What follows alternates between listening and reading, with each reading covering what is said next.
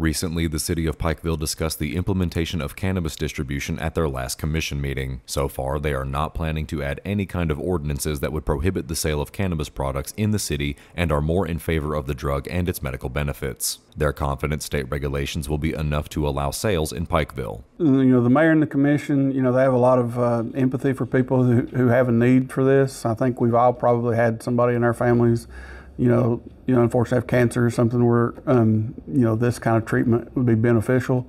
So nobody is against it, at least don't have any policy against it. And so we looked at our options under the new law, and one of those options would be to, put our own ordinance in place with our own fees, our own regulations.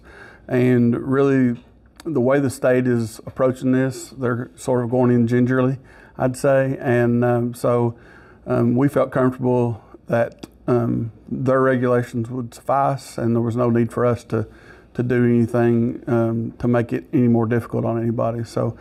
Christmas in July at Appalachian Wireless, saving you up to $650 off select devices on a new or renewed line, and you can choose any Appalachian Advantage Unlimited plan. Visit AppalachianWireless.com to find out more. We are you. We are Appalachian Wireless. Although city officials do not predict any kind of economic shift, they want to allow new businesses to operate in the city. They consider the healthcare aspect of cannabis to be more important.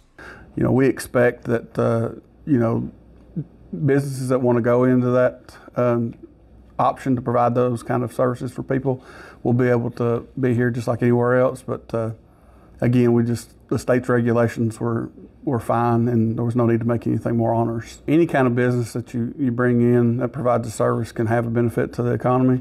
So I'd say yes, it could. I don't think it'll be a big driver of anything. The most important thing about that is just that people get the health care that they need. And so that's really what it's all about. Reporting for Mountaintop News, I'm Nick Collum.